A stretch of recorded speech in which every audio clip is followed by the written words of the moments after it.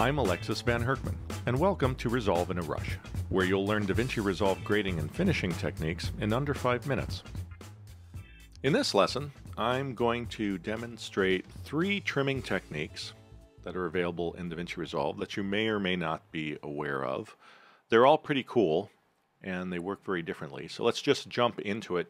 So the first thing I'm going to show you is the swap edit.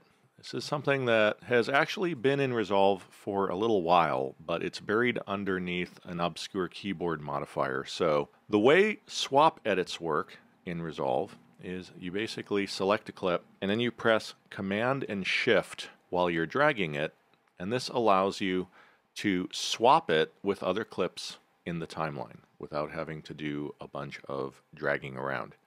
And there's another way to do this, which is if you hold the Command and Option keys down after you've selected a clip, you can do a swap insert where you're actually dragging the clip along, and whatever part of a clip gets bisected by the clip you're dragging simply gets pushed to after the end of that clip.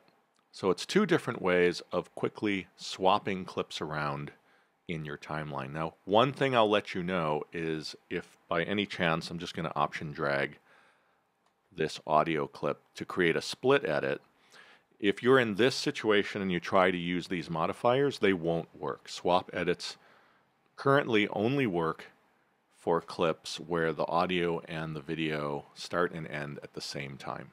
But if you're creating a quick assembly and you just want to swap clips around, it's a great technique to know about.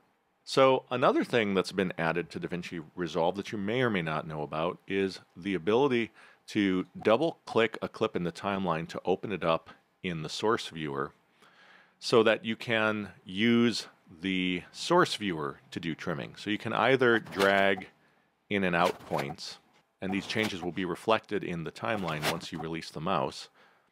And I'm doing these changes in selection mode. So anything I do is either going to create a gap or overwrite an adjacent clip. Or if I'm in trim mode, now all of a sudden the changes I make are rippling the timeline. So I've got total flexibility to do these operations as resizes or as ripples. Or I can use JKL, move around, and then use the I and O keys to do the same kind of rippling. I'm going to undo all of that. And then one last thing I'll show you here is if I hold the Shift key down while I drag an in point or an out point, I can move both the in and out point simultaneously to do the equivalent of a slip trim operation. So I'm basically slipping these to encompass a different range of media within this clip without actually changing that clip's position or duration in the timeline. So this is a really good thing to know about. And then one other thing you'll want to know about is the ability to trim gaps. So I've got a gap here, and the trim tool is still selected. So with the trim tool selected, I can actually ripple gaps, just as if they were clips. I can roll the edit between a clip and gap, and it's actually incredibly liberating to be able to do this and not really have to pay too much attention to what I'm dragging. I can just select whatever I think will make the change I want to make, and that change just gets made with no limitations. 3 really cool little trimming techniques. I hope you found them useful, and if you want more information, you should check out my Editing in DaVinci Resolve 12 title from Ripple Training. I'm Alexis Van Hurkman. Thanks a lot for watching.